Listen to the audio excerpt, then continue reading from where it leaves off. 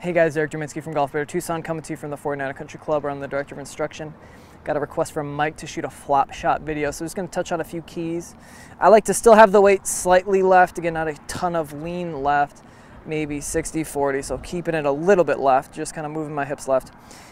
You want to get the face here. I'm going to get it wide open to hit it as high as possible. Again, I've practiced this shot a lot. When I get people to start, I recommend if 12 o'clock is square, start at about 1 o'clock and hit some shots, then move to 2 o'clock. You'll tend to find that there's a breaking point where you can't hit quality shots.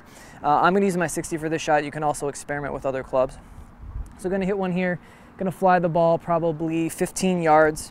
So handle fairly centered. Again, 60-40. Going to get the handle a little bit low, and I'm going to get this face to the sky. I also recommend when you hit this shot, go long and slow over short and quick. I like to think of Ernie Els when I hit this shot. So centered shaft, handle a little bit low. Going to go long and smooth.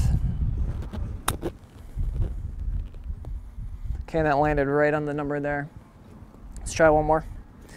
So again, set up, 60-40, handle centered and a little down, long and smooth.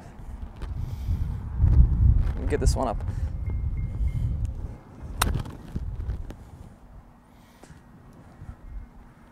So again, for the flop shot, I still like to favor the weight a little bit left just because I see people get back and they start blading it and really having bad contact.